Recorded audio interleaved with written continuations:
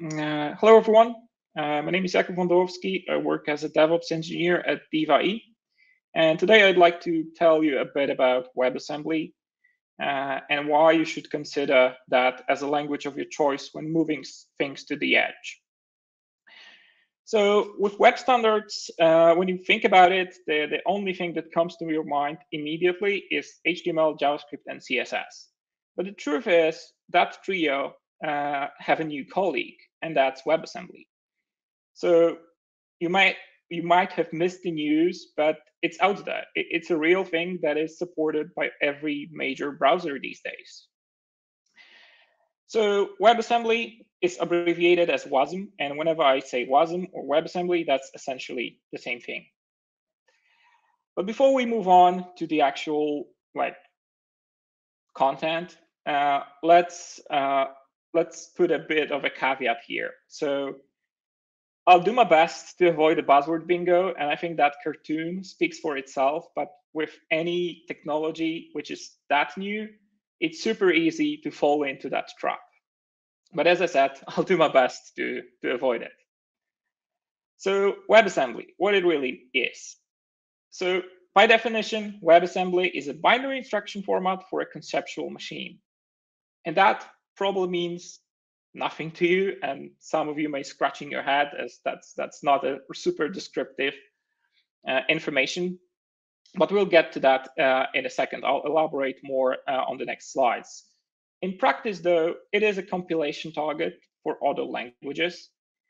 So essentially, you can take your existing code, let's say C, C++, Rust, Go, JavaScript, whatever, and compile that to a WebAssembly, a binary format that you can ship over the network and run in the browser.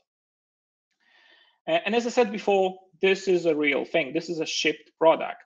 So from 2017, this is an official standard approved by World Wide Web Consortium. And I do believe that most of you, and I'm 100% sure that every single one of you that watches this talk right now uses a browser that supports WebAssembly. The cool thing about WebAssembly, though, is that it's not a browser-specific thing. You can also run it outside of the browser. And that's kind of boils down to WebAssembly name, which is sort of misleading.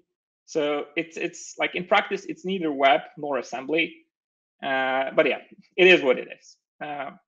So how that looks like in practice.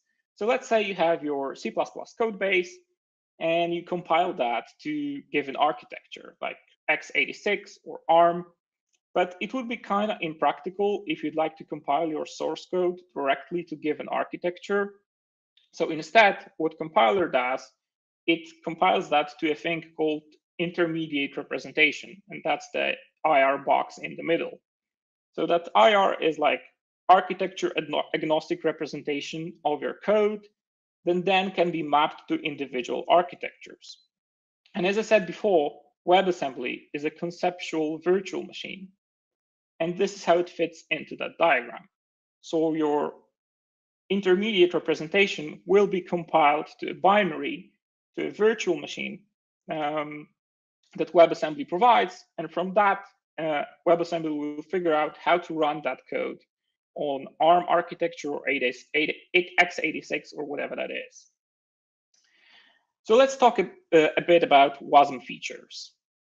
So first of all, it is super simple. If you look at the WASM specification, you're going to figure out quickly that all it does is like essentially operations on numbers and memory.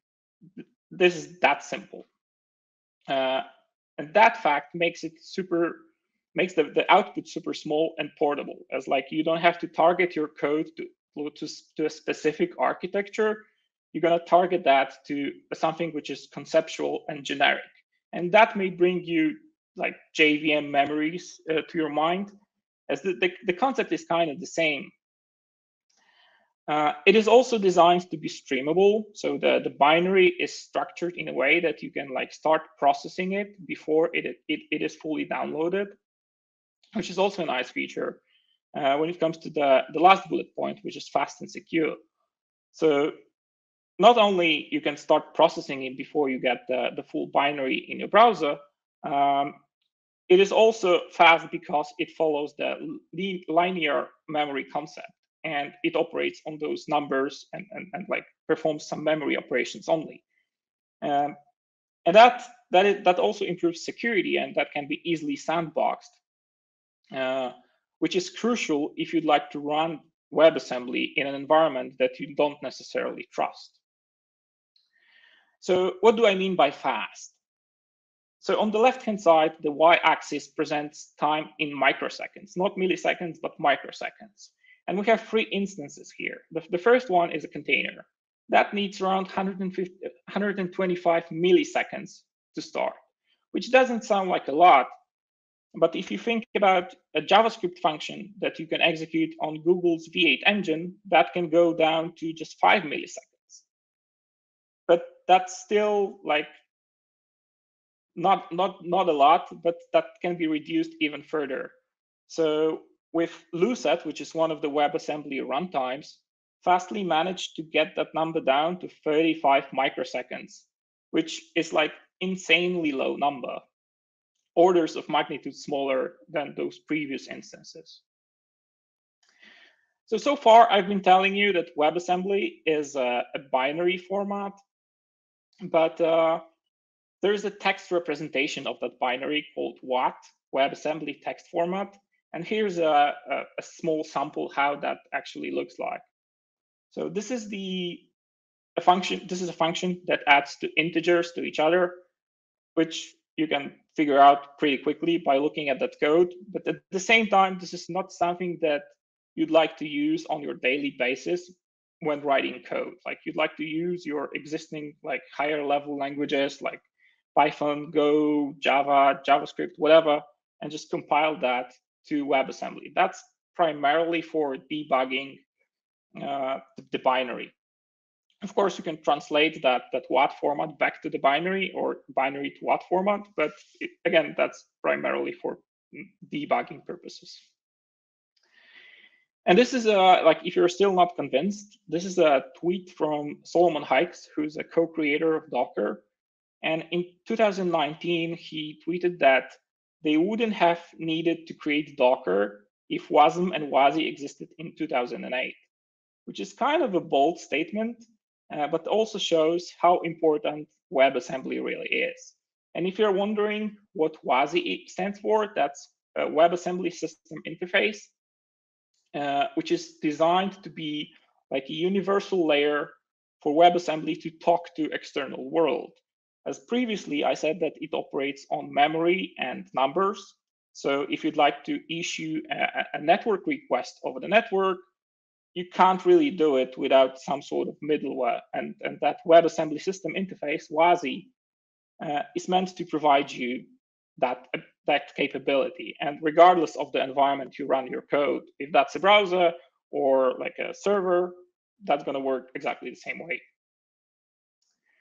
Okay, so WebAssembly in the wild.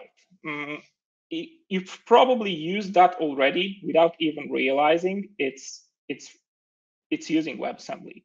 So if you go to like earth.google.com and you open up the developer console, you're gonna see that a binary, that WASM binary, is being downloaded to your browser, and that is being executed. So you've been using WebAssembly without even realizing. And the same applies to other tools. Like if you've worked with Figma, which is a tool for collaborative design, for example, for web designs, you've used WebAssembly as well. Or if you bought something online from an e-commerce site that happens to use Shopify, you've also used WebAssembly. Okay, so enough about WebAssembly. That was like a 10-minute crash course on WebAssembly. We're gonna focus on WebAssembly beyond the browser. So what are we gonna need to run WebAssembly beyond the browser? First of all, we need a compiler, and sometimes it is built into the language itself. For example, Golang offers you a compilation flag that you can set and just compile your code directly to WebAssembly. For certain languages, for example, for C++, there's a special toolchain required called mscripting that can transform your existing C code to WebAssembly. And of course, you're going to need a runtime, as you can't just run that binary natively. You need some sort of a runtime. Your browser is a runtime as well. But on server side, you're going to need something, some application that can consume that WebAssembly binary. And there is a lot of them. So those three are probably the most popular ones. So the first one, Wasmer, is essentially the whole ecosystem.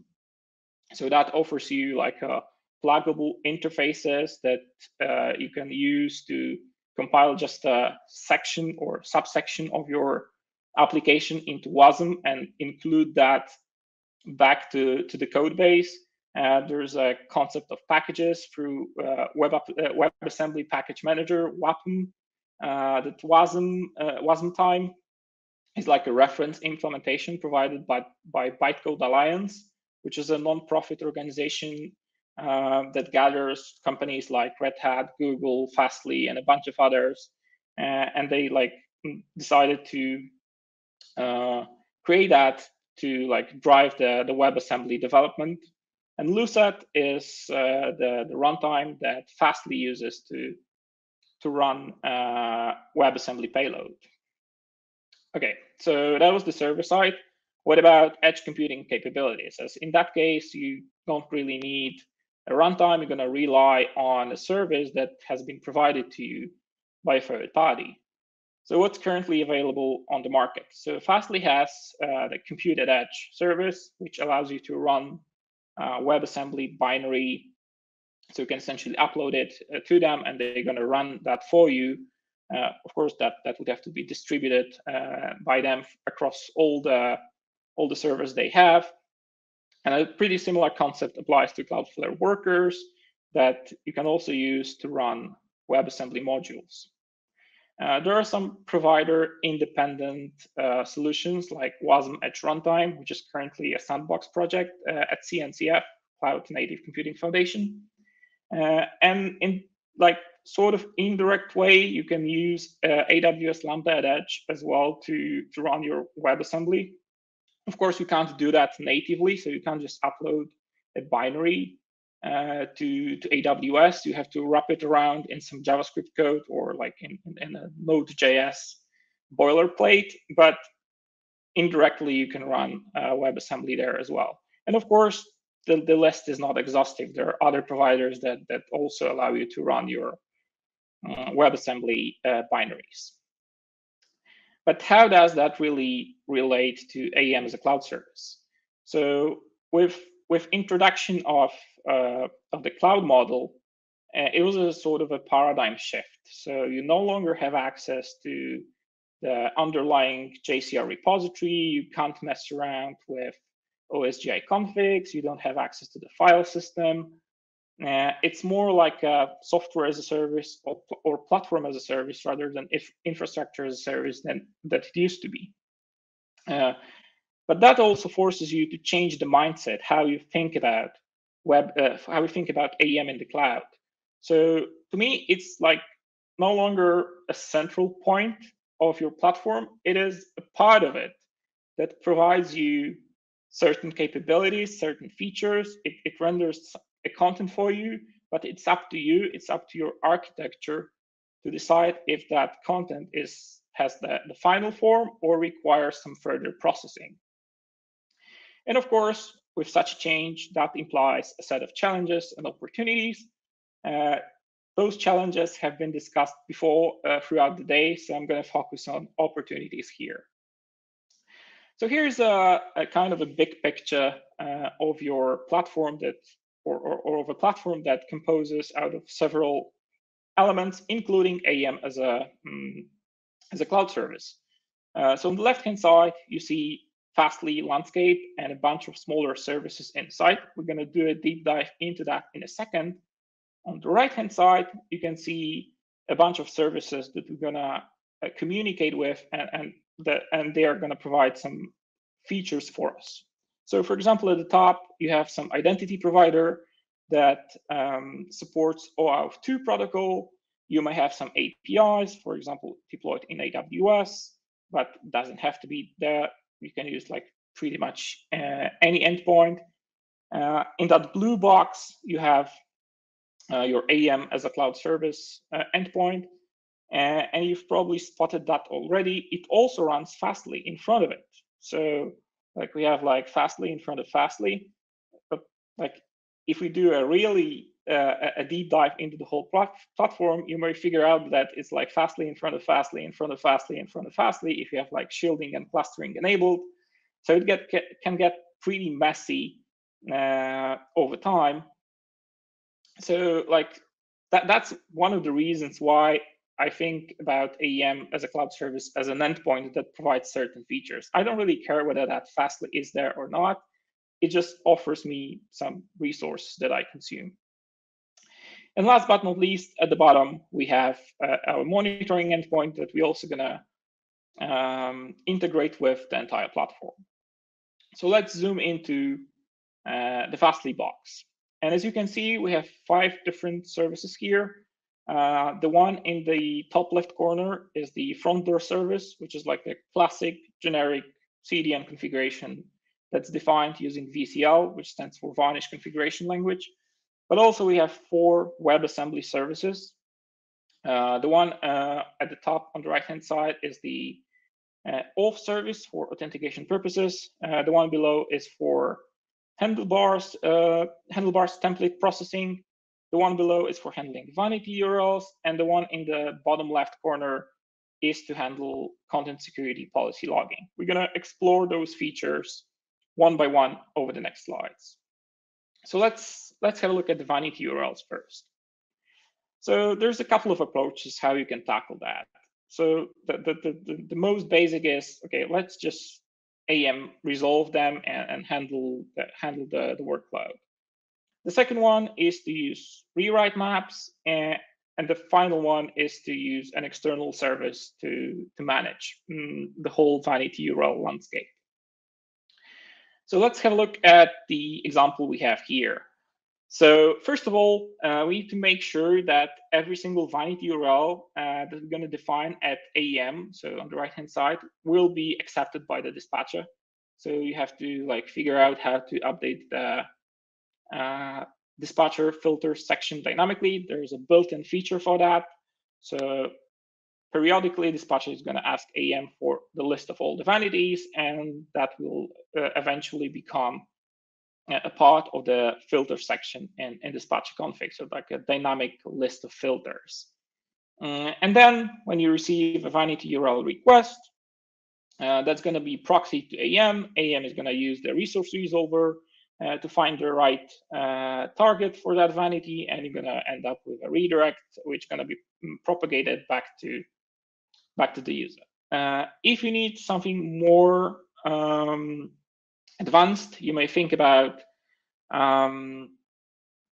generating rewrite maps dynamically. So the flow starts on the right-hand side at the top.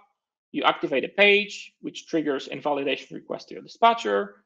Then dispatcher runs a handler, which fetches the list of all the vanities in a form of a rewrite map, which is essentially a text file that AEM produces. And like to keep things simple, it runs a JCR query, which then generates a simple rewrite map, which, as I said, is a text file with 2 columns separated by a space character. The file goes back to the dispatcher. Dispatcher saves it into a file and stores it on disk. So Apache can use it later on while looking up the actual vanity. And of course, the invalidation stops here. So dispatcher informs AEM that it received the invalidation and did the work that AEM asked for.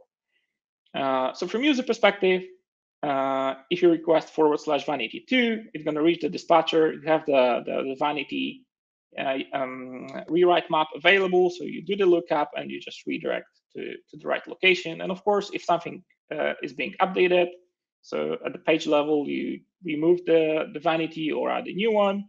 Of course, the whole flow happens again, and you have the latest copy of all your vanities. And of course, that's not really possible with the world of AEM as a cloud service, just because you can't run that handler anymore. So before we go to the third solution to vanity URLs, we can think about what else can be done to improve the overall experience. And you may think about like time-limited redirects. So you start your campaign on Monday, and the vanity should remain active only until Friday. So if you request the same vanity on Saturday, it should end with 404. So you can think about, okay, maybe I can deactivate the page, but if that vanity points to your homepage, that's certainly not a thing you'd like to do. Sometimes you'd like to keep those vanities geo-aware. So if you connect from Germany, you're going to end up on a different target URL than someone who's connecting from US, for example. And sometimes those vanity URLs can be authentication or should be authentication aware. So, for example, some of those vanities should work only for users that are already authenticated. So here's yet another diagram that outlines the flow and how you can use the edge computing capabilities using WebAssembly and a bit of logic from AEM to put all those things together. So the flow starts on the left-hand side. We request the vanity 1. That reaches our front door service, which first of all enriches the request with some metadata. So we add information about the location of the client, so that's Germany. And it also checks if the user is already authenticated or not. It's not like presented here on the diagram, but as you can imagine, that should follow some OAuth flow to make sure that the session is valid if the original request carried a session. So once we have that, we pass the processing on to our vanity URL service, which then fetches the list of vanities from AEM. So you have a servlet here that generates the JSON file, which you can consume in your WebAssembly module. And as you can see, it is no longer a simple 2-column file. You can put some structure around it and say that, okay, for that vanity 1, we have 2 distinct targets that vary by the user location. And we have some information about from which date to which date that vanity should remain active. So that our WebAssembly service will just parse it and do the lookup, issue a redirect that will go to our front door service, and then it will be propagated to the user who requested that. And of course, some caching applies here. So you can like set the expires header, for example, to the value that comes from the AEM itself. And don't forget to set the vari header, as you definitely don't want to cache that /vanity as a redirect, permanent redirect to product 1 if you have some geo logic in your backend system. So subsequent requests will essentially stop at the front door service as it's been cached and like pre-generated for every subsequent request. Okay, so how does that actually look like from a development perspective? So there are 3 commands that you should get familiar yourself with. So there's that init, which initializes the project, the WebAssembly module. There's a build command, which generates a binary out of your source code.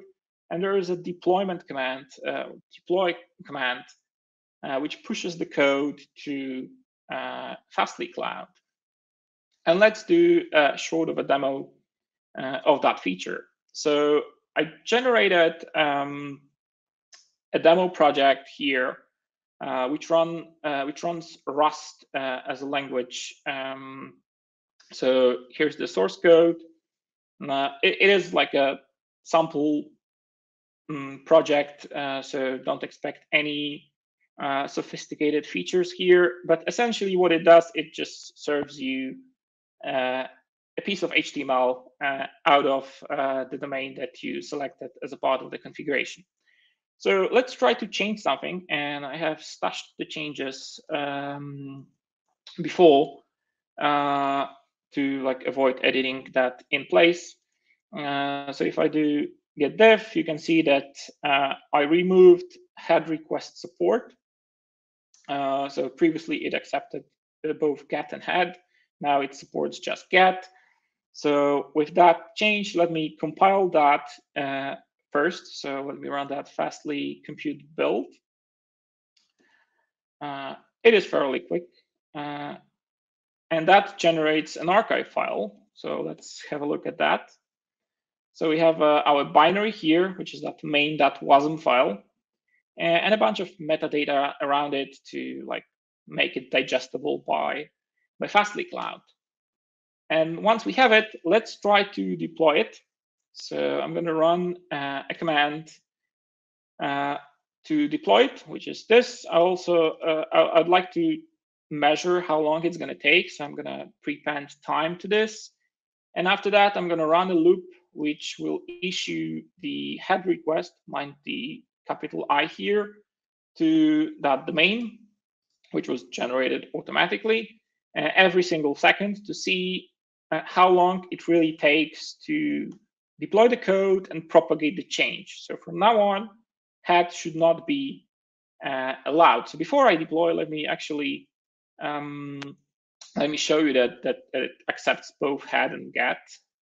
So that's head request, and let me do it again for the head request. So the capital I, and both return 200. So let me go back to our deployment command. So let me run it. And now we are just uploading that archive file that I presented before. It should be fairly quick. In a couple of seconds, we should get the information back that it's been successfully uploaded. And that's the case. It took like 13 seconds. And now every second, I'm issuing a request to the domain to see when that's going to stop working. I should get 405 status code back. Typically, it was like a couple of seconds, and there we go. We have 405 back. And so overall, it took us like 13 seconds to deploy the code and like 18 seconds to propagate that across the world, plus the compilation time. So like certainly less than a minute to do the entire deployment. And yeah, Cloud Manager, I look at you now.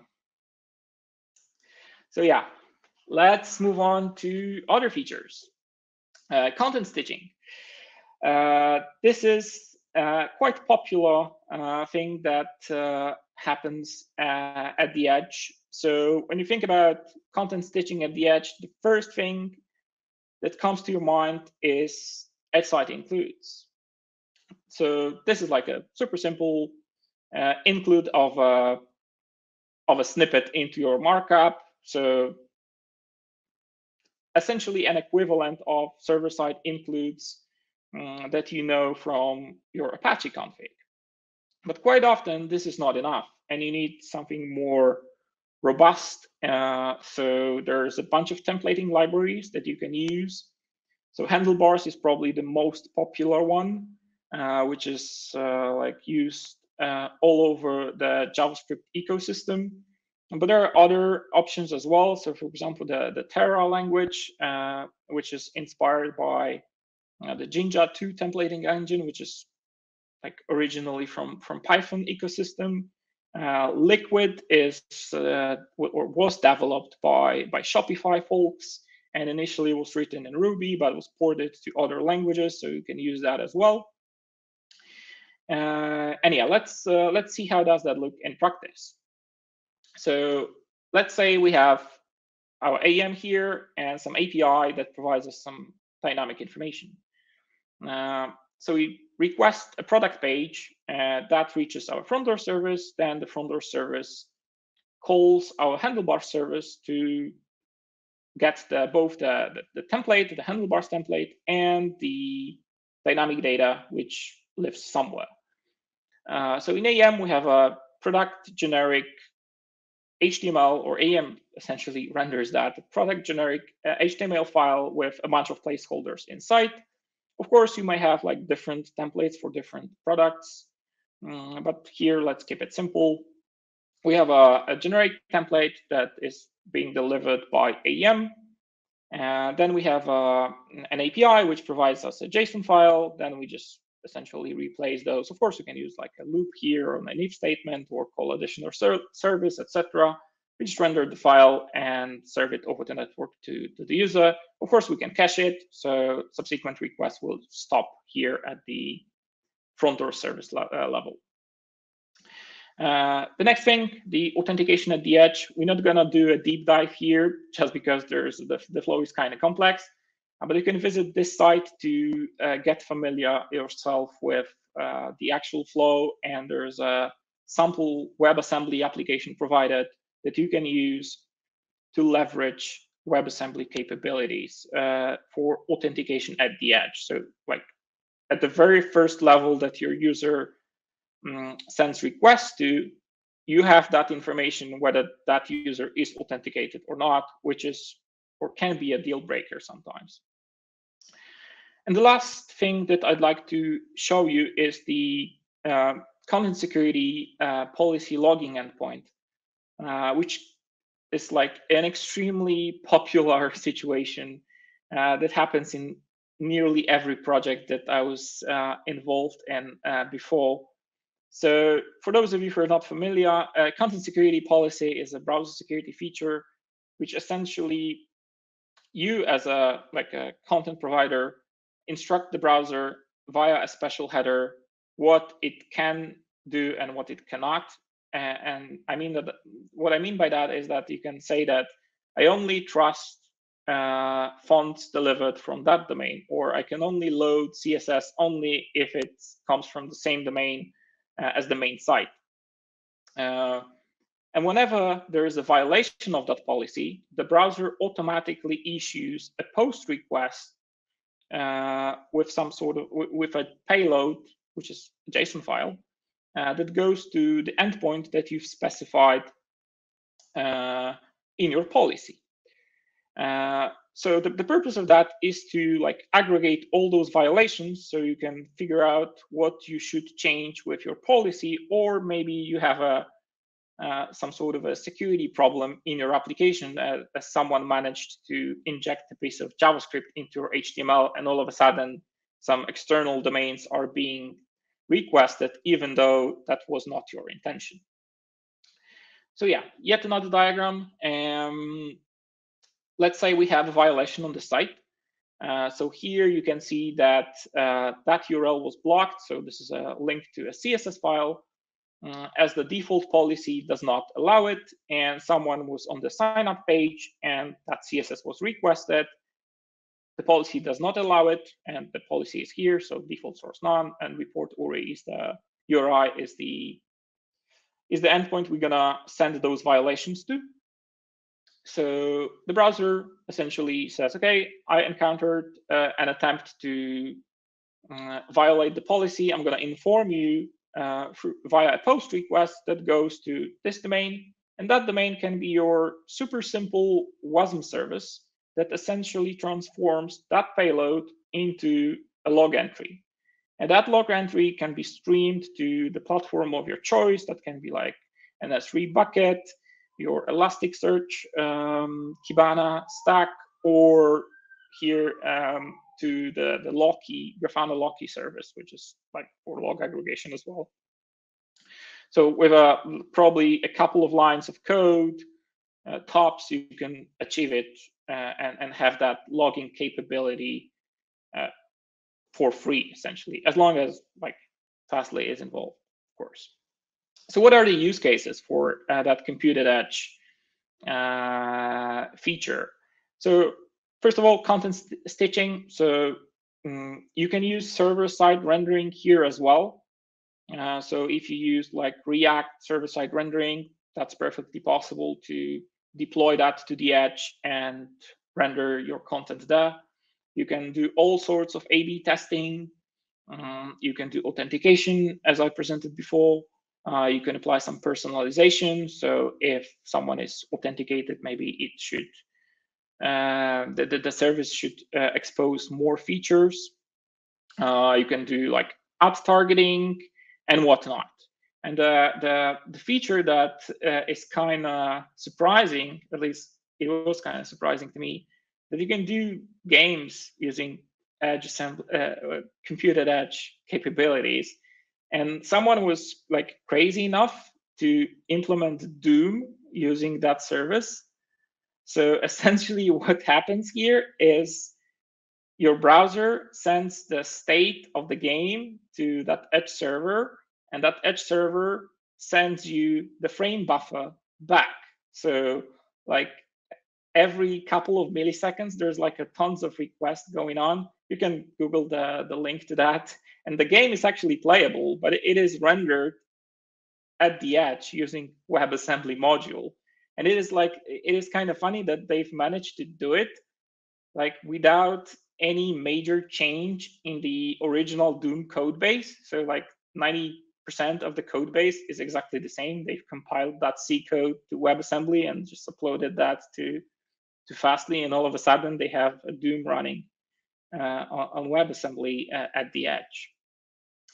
Okay, so what is the state of WebAssembly? So at the moment, Fastly supports 3 languages.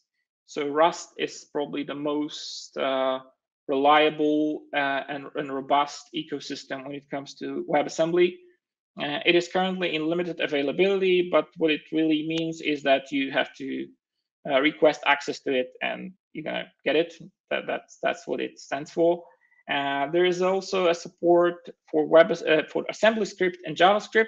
AssemblyScript is like a strongly typed TypeScript, and JavaScript was added like around a month ago. So it's probably not the most reliable service now, but it's getting better over time.